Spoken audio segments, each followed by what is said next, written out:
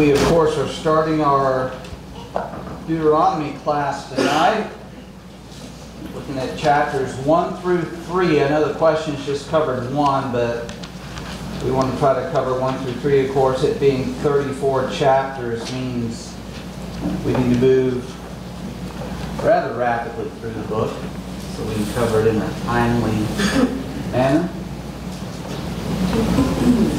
All right. The book of Deuteronomy, of course, written by who? Okay, Moses, right? There's a couple of references in the Bible that point back, of course, to Moses. 2 Kings chapter 14 mentions it.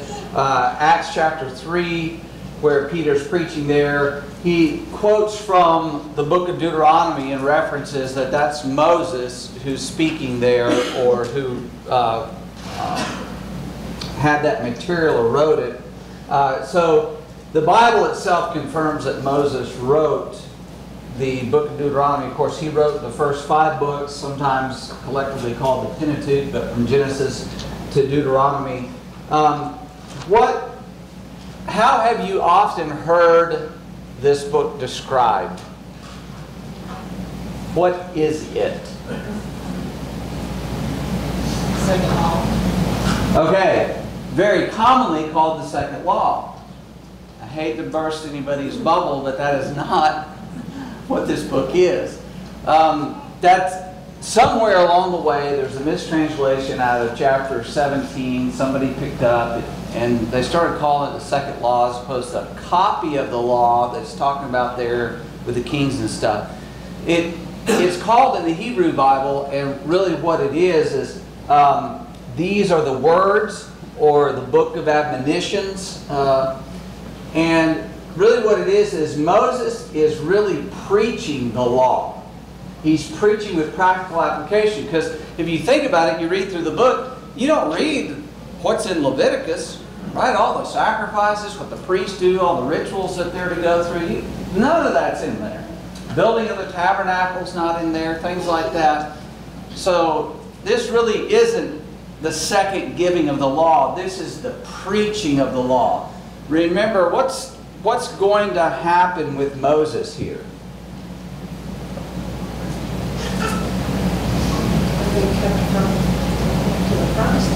He's being kept from going in the promised land, which means what? What he's going to die. His life and service is going to end. Exactly. He knows his time is up. And he takes his time. We don't discount God's hand in this, in guiding him and inspiring him to preach these things. But it's time for him to lay down his armor. And he's given this one last thing, like, here's what y'all need to do and focus on. Right? So it's him preaching through that law. And it's in a form that scholars say is what's called a covenant text. So it's a superior who is telling an inferior, here's the rules. If you follow them, this is what you get. If you don't follow them, this is what you get. And, you see a lot of that, especially in chapter 28. But it's God telling his people, here's what I expect of you. It'd be sort of like a parent talking to your children. Here's what we expect. We expect you to clean your room. Expect you to mind your manners, do these kinds of things. And if you don't, here's what's going to happen. If you do, here's what's going to happen. So it's sort of along those lines. But Israel's about to enter Canaan land. Moses is about to die and depart this world. The book can be broken down essentially into 3 speeches by Moses. Chapters 1 through 4 is one speech. And then 5 on down to chapter 26. And then chapters 27 through 34. We'll get into details of those various things as we go along. But in this study, we just want to do 1 through 3. Chapters 1 through 3. And because of the amount of material, we're not going to read verse by verse as I normally try to do in my classes. We're just going to cherry pick some along the way. So let's read Deuteronomy 1 verse 3 to start with. Who will read that for us? Deuteronomy 1 verse 3. Top. In the 40th year, on the first day of the 11th month, Moses spoke to the children of Israel according to all that the Lord had commanded him to give to them. Okay. So it starts out giving some relevant facts, kind of talking about their location, talking about the time frame when this happens. How old is Moses at this time? 120. He started with the children of Israel in Egypt at what age? At 80. And this mentions, of course, here, this is the 40th year. This is the idea. They came up out of the land of Egypt. They wandered in the desert. And now here we are in the 40th year. And Moses is beginning to preach these things to the people. Who is it to whom he's speaking? Speaking to the children of Israel. Children of Israel. Any more specific? Or Hebrews? Who?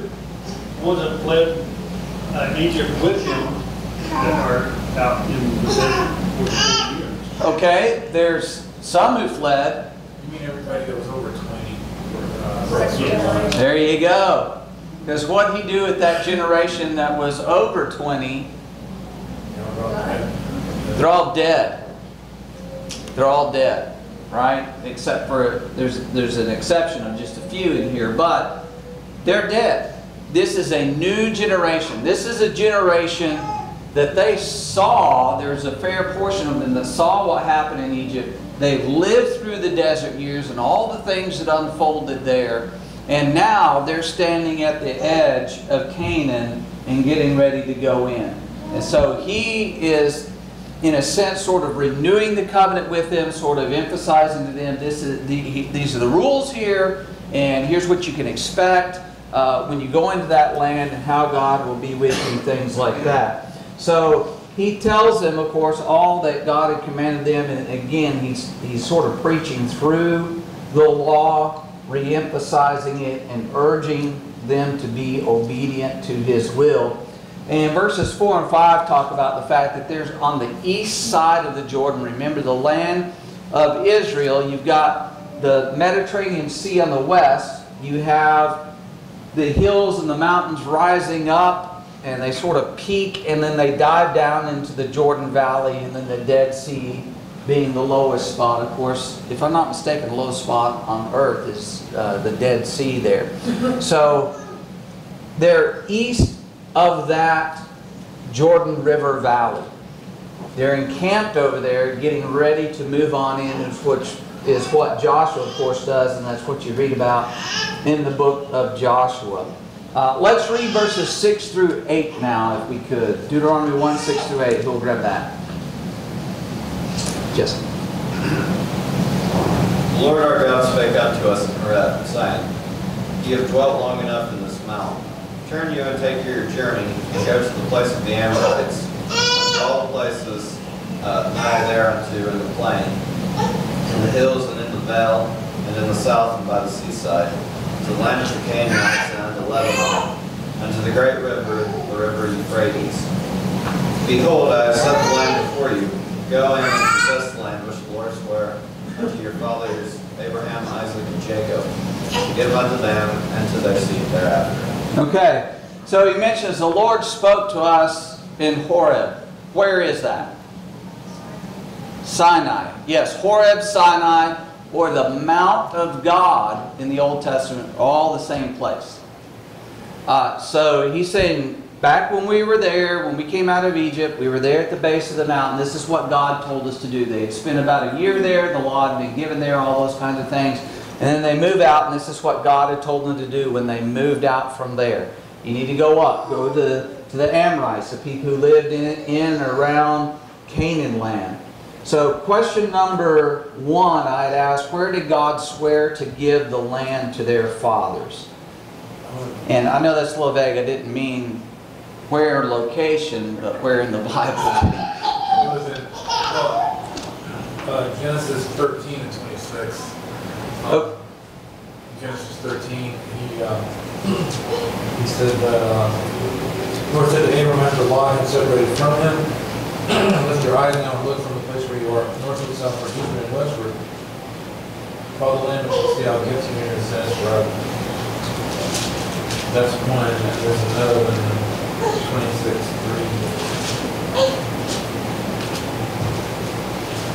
I mean, there's more than that, but Sure. 26:3, dwell in this land, I will be with you and bless you. For you and your descendants, I will give these lands, which I will perform the oath, and I will perform the oath, which I swore to Abraham your father.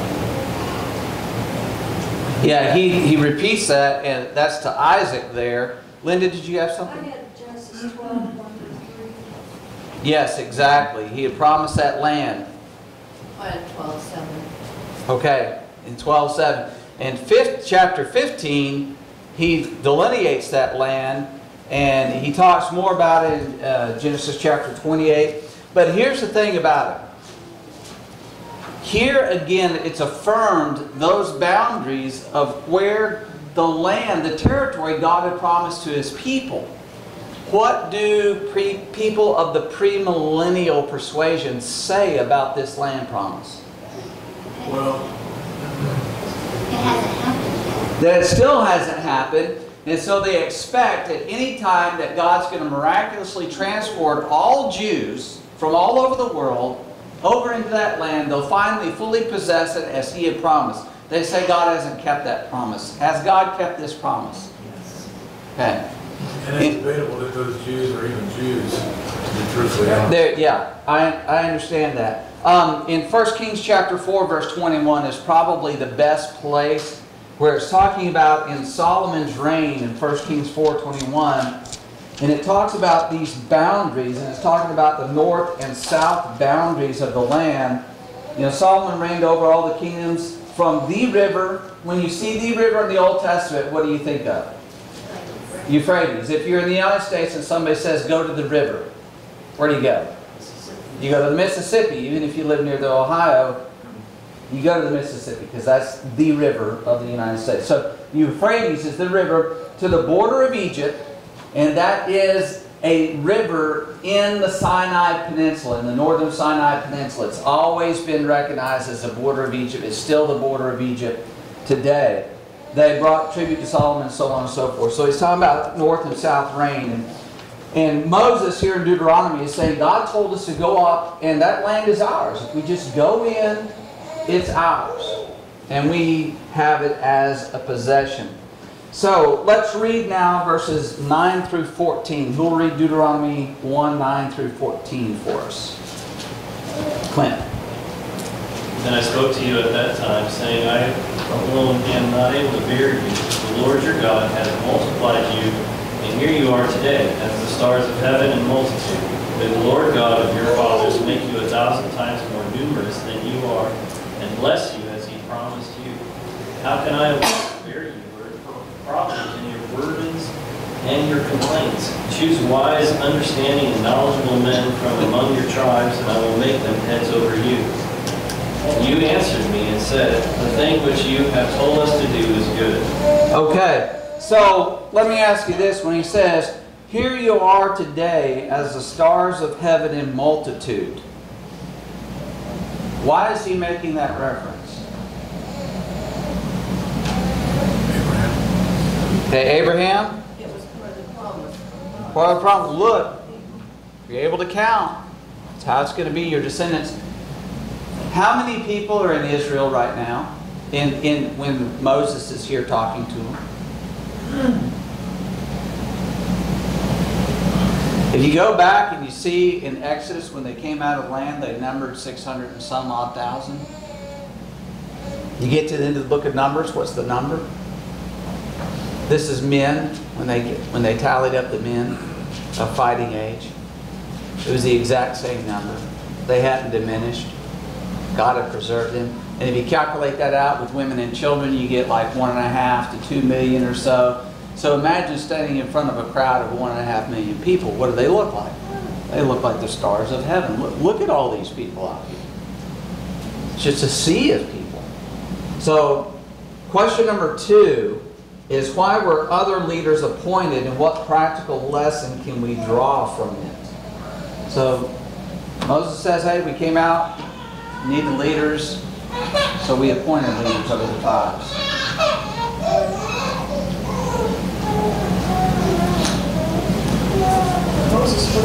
exhausted. Couldn't handle everything himself. And he was. You go back to the original account with his father-in-law Jethro there. Jethro's like, what are you doing?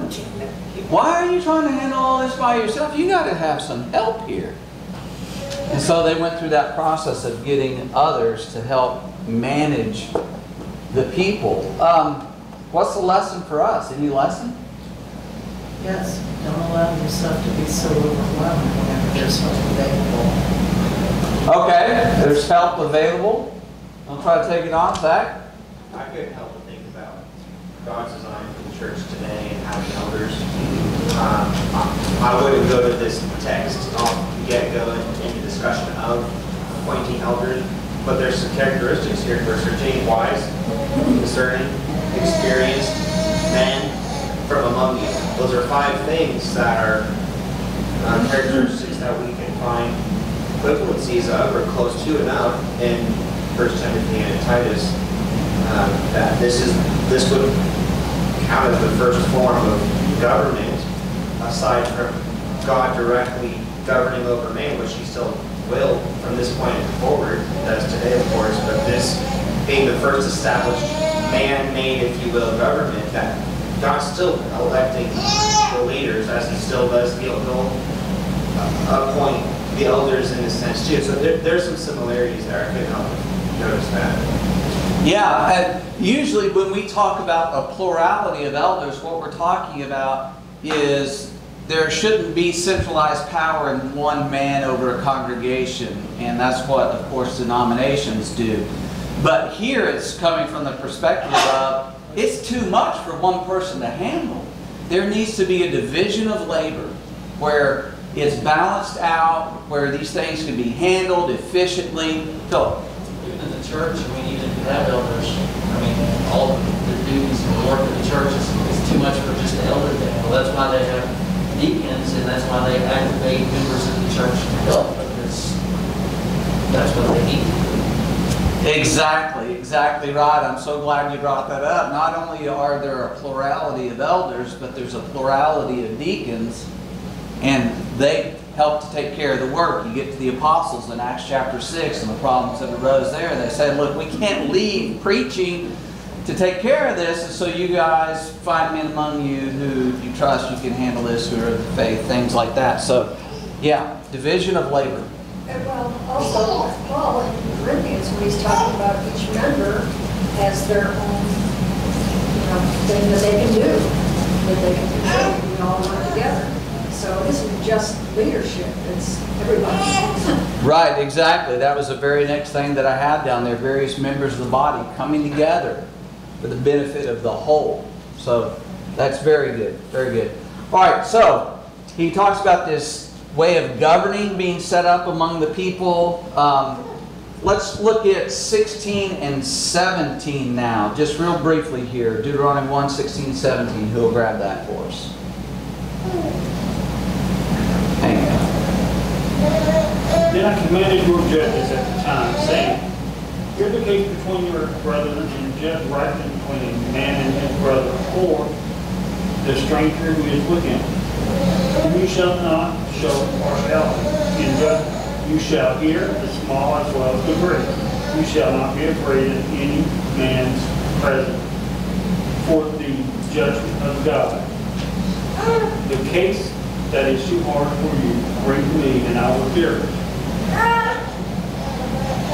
Okay. So what's happening here? What's he saying they set up in this case? Set up a court.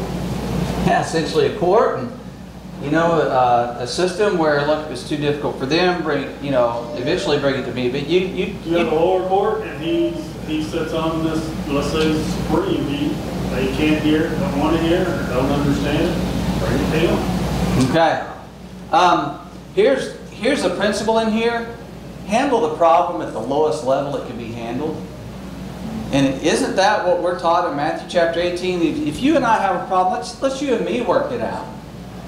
You don't need to take it to everybody right away. If we can't work it out, let's involve a couple more people. If that doesn't get worked out, then take it before the church. But handle it at the smallest level, the lowest level, smallest number of people involved, as quickly as possible. But of course, they have to deal with things. They're people. They're going to have problems. They're going to have disagreements. They're going to have judgments made. And so they set it up to be able to take care of that. Now, pressing on, 19 and following here, we're not going to read all of this, but he gets into when they went up to the land of Canaan, the fact that they didn't go in, they should have gone in, and all the problems that unfolded from that. And I asked you to review Numbers 13 and 14, where that original account is, to handle these questions. So, question number 3, we'll just plow through these. What was good about the land and what was bad about the land? So what was good? It was filled with milk and honey. It was everything you needed. Milk and honey. Anybody ever been over there to Middle East, the land of Israel? Yeah, I went there in 2008. Pat, you've been there? Okay. 8 years ago. Hadn't changed. Promise you. Oh, 2 years ago. 2 years ago. Hadn't changed since Bible times. I promise you that. Okay? Everything you read about here, you go over there and see. I understand why the children of Israel complained out in the Sinai desert. It is an utterly desolate place. I understand that complaining. Comparatively speaking, from Sinai into Canaan land, that's a land of milk and honey. You've got vegetation and everything there. You don't just have rock and sand. You have water flowing with the Jordan, and just it's different. So it's a land flowing with milk and honey. Talked about the grapes. How great were the grapes? Does anybody remember?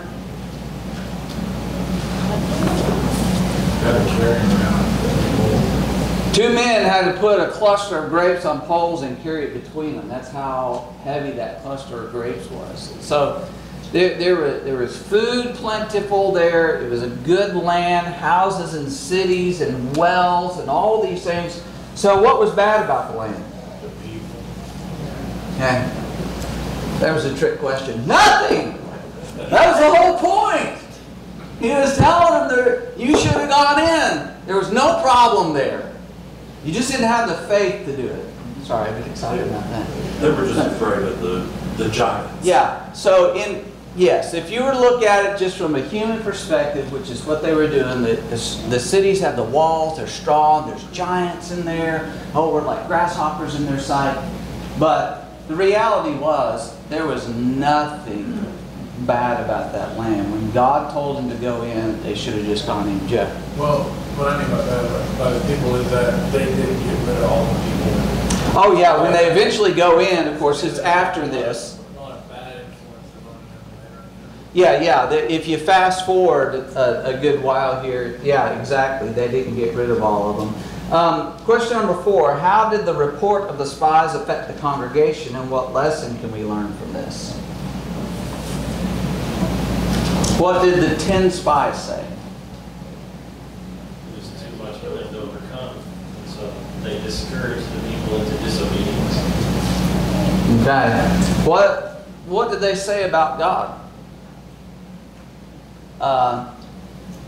Deuteronomy 1:27. And you complained in your tents and said, because the Lord hates us, He has brought us out of the land of Egypt to deliver us into the hand of the Amorites to destroy us. What about that? You say God is wanting to get rid of us because they're so big. We can't fight them. So what did the report of the 10 spies do? Discouraging. Second guess God. Discourage, second guess God? They just thought, oh, you can't do it, that's it. Just give up. Yeah. Well, it went beyond that. They said, let's choose a leader and go back to Egypt. That was a mutiny right then and there. Yeah. Yeah, and it seemed to be a repeating problem with the children of Israel.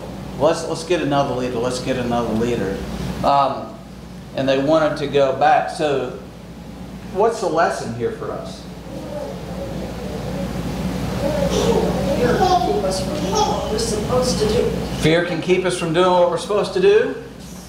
Anything else? What's that? Negativity can be contagious. Most definitely.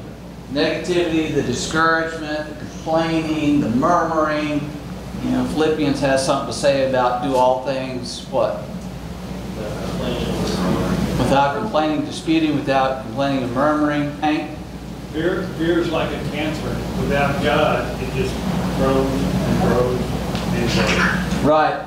And from your experience in the military, what happens to a unit when that negative mindset takes hold? Unity breaks apart when you allow naysayers, negativity. If you cannot, if you don't trust it, you don't trust the guy in front of you next to you, you're not going to make it. Yeah. If their head isn't in it and their heart isn't in it, you know there's trouble ahead. The companies know that, military knows that. The Bible here has shown that for thousands of years. You have to have your mind and your spirit in it. You have to be aligned in it. And you start getting those negative attitudes and that discouragement, it just breeds and it spreads and it goes further to where they don't get to enjoy God's blessing because of it. And they turn against God Himself. Chris? Well, fear will consume you, number one, if you let it, and it'll cause animosity, and it'll cause you at times to be rebellious. Exactly. Yeah, that's exactly what happened with these people. Exactly. Completely ruined it. Now then, question number 5, I asked, who urged the people to enter the land, and what did they say? Caleb and Joshua. What did they tell the people? We can do it. God said, He'll be with us, we can do it. Yeah, we can do it. Does anybody remember specific words they used? If the Lord delights in That's the one it was. That we are well able. We are well able to overcome. It's not a question. It's not like, I think we can make it. We've got God with us. He's on our side. We are well able to go in there. I don't care how tall they are. I don't care what kind of walls they have around their cities. We can go in and we can do it. And isn't that the kind of attitude you need in leaders? Like, yeah, there's an obstacle there. Whatever. We're doing God's will. We'll just roll right over that. And we'll get it done. Any other thoughts there? What did the people want to do with Joshua and Caleb? Does anybody remember that? They wanted to stone them. The guys who are the most positive, encouraging guys, they want to stone. Yeah. So that creeps up among brethren sometimes too. All right, let's press on. Deuteronomy 1, 32 and 33. What does he say there? Deuteronomy 1, 32, 33. Who will read that for us? Go ahead.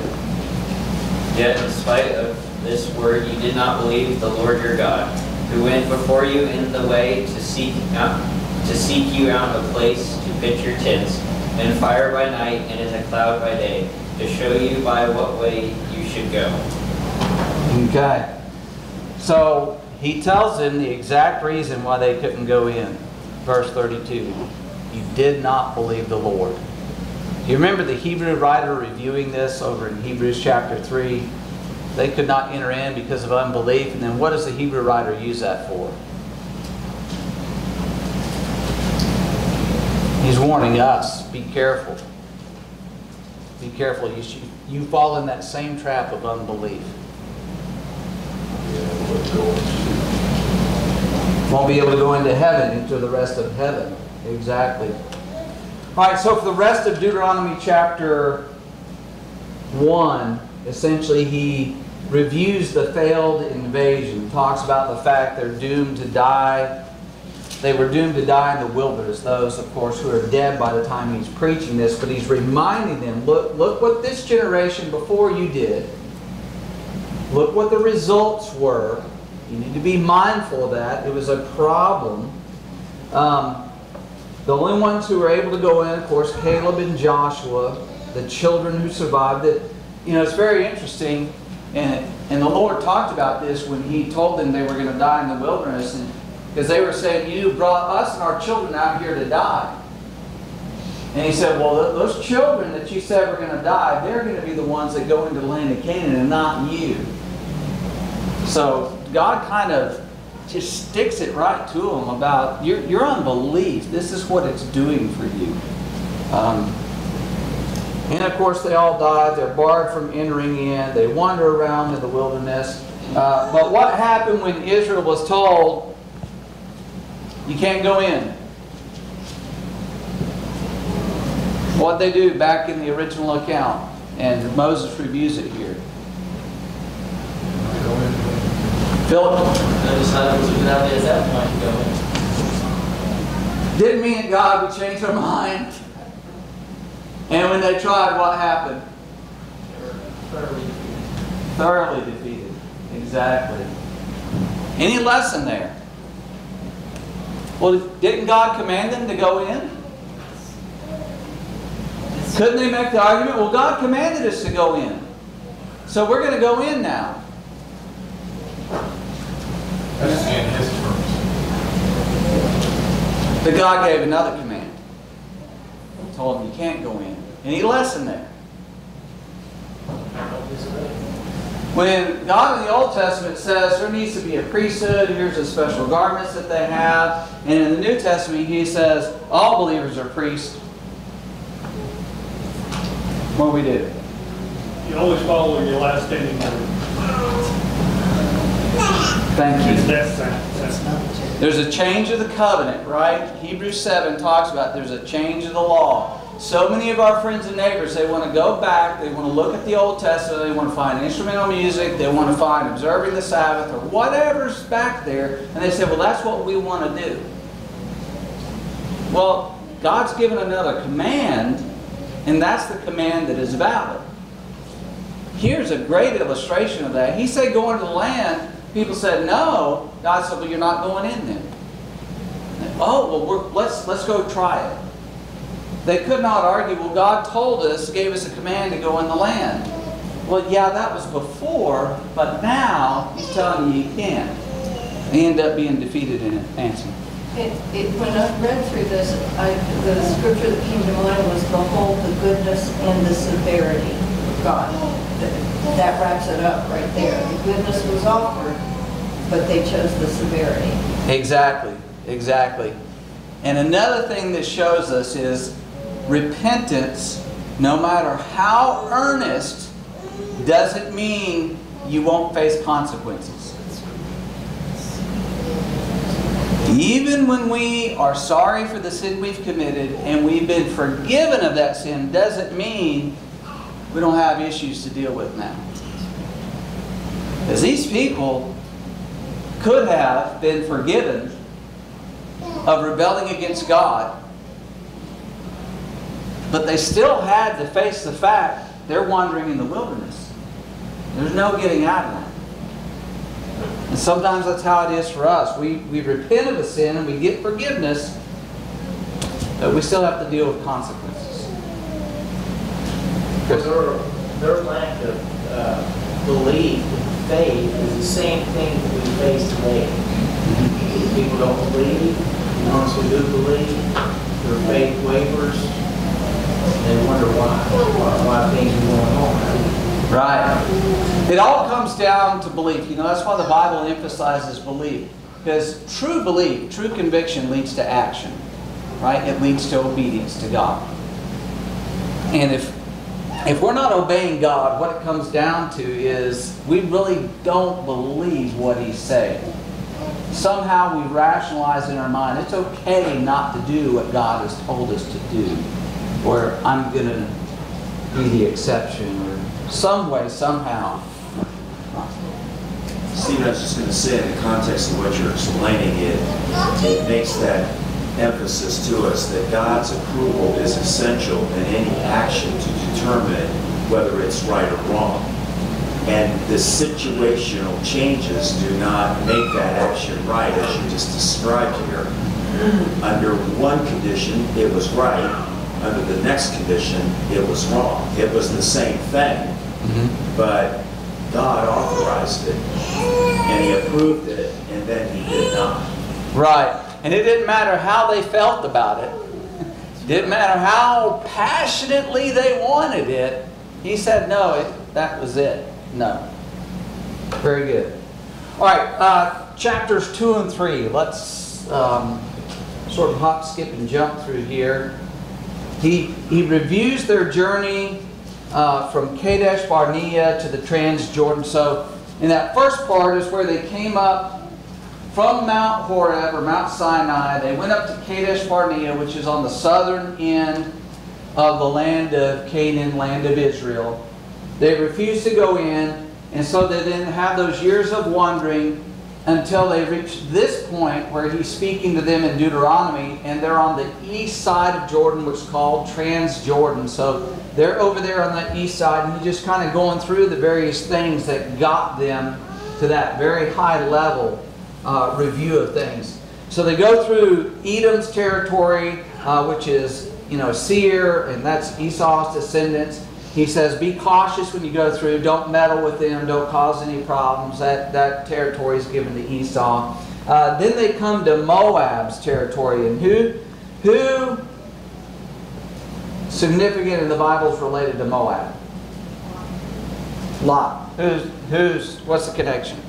His children with his daughters.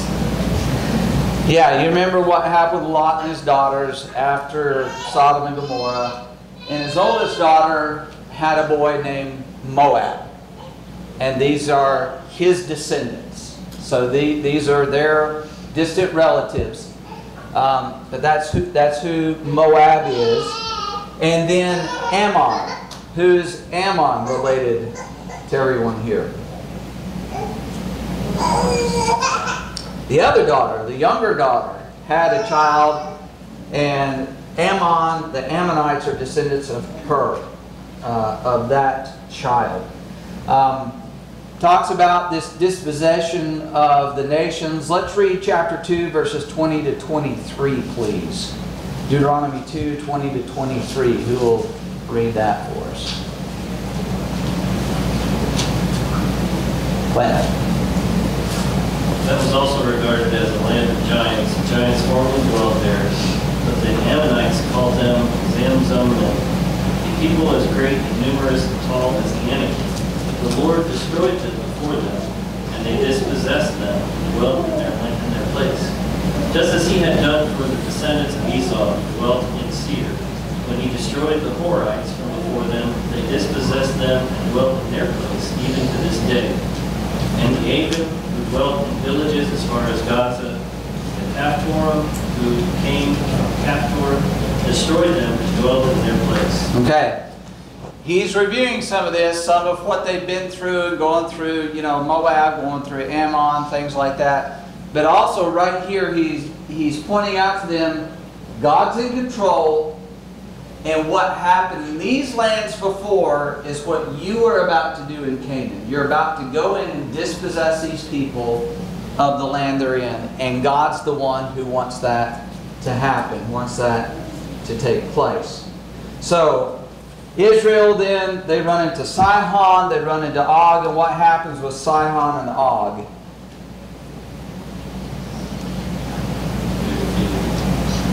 Okay, they're defeated. In what way?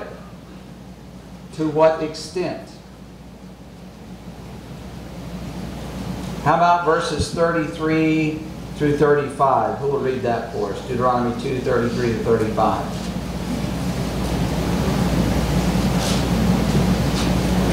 Okay, go. And the Lord our God delivered him over to us, so we defeated him, his sons, and all his people. We took all his cities at the time, and we utterly destroyed the men, women, little ones of every city, We left none remaining.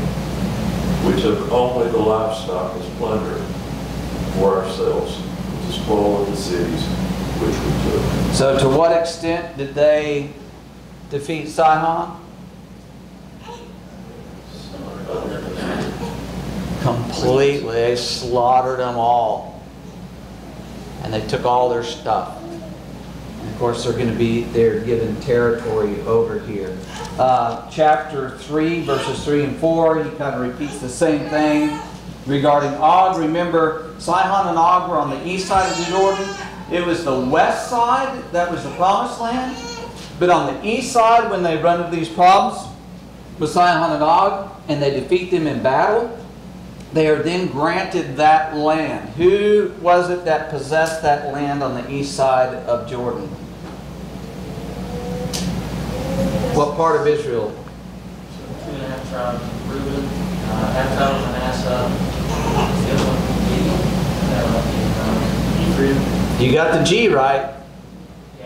Gad. Yeah. Reuben, Gad, and a half tribe of Manasseh. Manasseh was a massive tribe.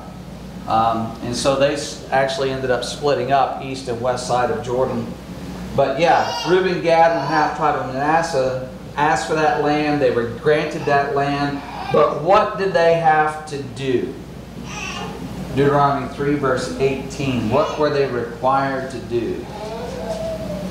Fight with the other tribes in Canaan. Yeah, you got to send troops over there with us to take the land of Canaan, and then you can come back and settle in here. So yeah, so they're granted that, but you still have to go in and fight with us. You can't sit this one out.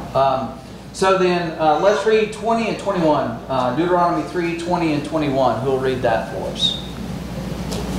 Zach. Until the Lord hath given rest unto your brethren. I'm sorry, 21 and 22. And I commanded Joshua at that time, saying, Thine eyes have seen all the Lord your God hath done unto these 2 kings. So shall the Lord do unto all the kingdoms whither thou passest. Ye shall not fear them, the Lord your God, he shall fight for you. Okay. So an exhortation for Joshua. Did Joshua need that with what he was looking at? Yeah, he's got to go in and take this huge territory, comparatively speaking. I know for us, Israel is rather small, right? I forget the equivalency in the United States, how big it is offhand, but still a big territory. People are dug in. They know they're big people. They know they have the walled cities, all those kinds of things. But he says, look, just like the Lord did with Sihon and Og, he's going to do with them. You be faithful to him, you do his will, go in, he'll deliver these others into your hand. So Israel is being exhorted here to enter the land with that huge challenge ahead of them. They needed the reassurance, they need the admonition, and they need to build up confidence as they go through. And of course, as they have victories, they're going to have confidence going through. Let's read verses 23 to 29 now, closing out chapter 3. Deuteronomy 3, 23 to 29. We'll grab that. Philip? Then I pleaded with the Lord at that time, saying, The Lord God, ye have begun to show your servant your greatness and your mighty name. For what God is there in heaven or on earth who can do anything like your works, your mighty deeds? I pray, let me cross over and see the good land beyond Jordan, those pleasant mountains in Lebanon. But the Lord was angry with me on your account and would not listen to me. So the Lord said to me, Enough of that. Speak no more to me in this matter. Go up to the top of Pisgah and lift your eyes toward the west, the north, the south, and the east. Behold it with your eyes, for you shall not cross over this Jordan. But command Joshua and encourage him and strengthen him, for he shall go over before this people, and he shall cause them to inherit the land which you will see. So we stayed in the valley opposite of that. Okay. Well, what's the occasion here? Just let's summarize this and pull a couple lessons out of here. Philip? Moses is pleading with God again just to let him cross over the border, just to see them. Why was he forbidden to do that? Because he disobeyed God. The incident of the rock. Yeah, he struck the rock instead of speaking to it. That's another occasion where God before told him to strike it, and this time he told him to speak it. And the people were just aggravated. People got under his skin. And he struck that rock and he said, "Must I give you rebels water?" So there's a sense in which he's like me, instead of keeping the focus on God. God said, "Moses, you crossed the line here. Now you're not going into Canaan." And Moses comes back here, "Please? Can I please, Joe?" I think they would have worshipped him if they had found his tomb. You know, this is my personal opinion. Well, they were worshiping that snake, but you know. Exactly. They did worship the snake. So here's the thing about it. That here Moses is pleading with God. One thing is, at least I read this here, and Moses is very bold with God. Let me go in. And what does God have to respond with? In the New King James, at least, in verse 26, speak to me. Enough of that. That's it. Don't want to hear another word about it. Any parents ever get to that point? That's it. We're done talking about it. Philip. But based on God's response, it kind of at least leads me to think that this is not the first or second time that Moses is approaching this topic of God.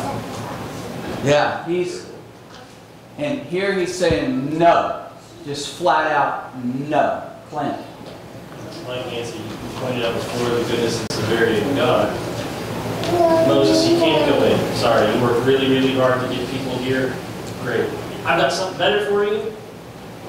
Don't worry about it. You can't go in there, but you gotta come with me to heaven. Okay. Yeah. There's so much in this, and then at the end of the book, of course, we're going to read about Moses' death, so we'll save hopefully a lot of it for then, Lord willing, we get to it. But here, let me ask you this. Was Moses right with God at this point? He's right with God. This isn't God telling him, "You're in sin, Moses. I'm condemning you forever because you've asked again to go in." That's not what this is. This is Moses just, in his heart, in his soul. Think about everything he's been through and looking forward to this. And he's right at the edge.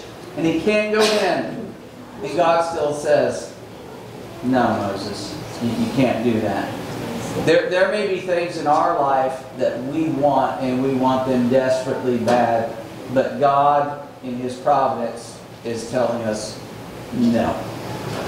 No. And every so often, I don't know if you've experienced it, but every so often, He's in His providence now. I'm not saying God's speaking to me, but in His providence, it's just like, enough. And makes it impossible. And then you finally accept that and you move on. Philip, you have something now? Moses knew from his dealings with the people of Israel and with God at this point that God can change his mind because he's done it. Because God told him, "Get out of the way, I'm going to kill everybody and I'll make you a great nation." And Moses kind of stood in the way and said no, and God relented. So you kind of get the sense, so Moses knows that. So he's hoping God will let him in. I don't want to read too much into it, but that's what it's saying. Right. He knows God hears his prayer and his plea, and God is a compassionate and merciful God. In this case, though, God said, "No, my mind's made up, you're not going in." And there's a whole lot more to that with, of course, Joshua taking over and various things, but yeah.